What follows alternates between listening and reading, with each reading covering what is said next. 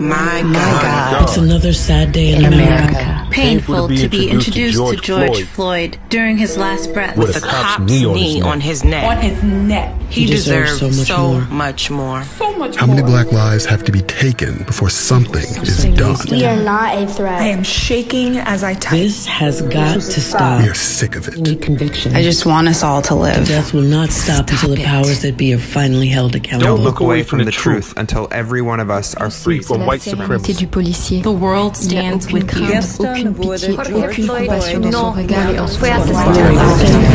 criminalizing and killing of black and brown bodies is not new. It's as old as America. It's just getting filmed more. Do you know what it feels like to be hunted? To have a new hashtag for a dead black person every single day? How does one plan a life if they aren't sure they will have a life to plan? Darisha Armstrong, Deborah Dance, Megan Friday, Maya Rochelle Lee Sharp,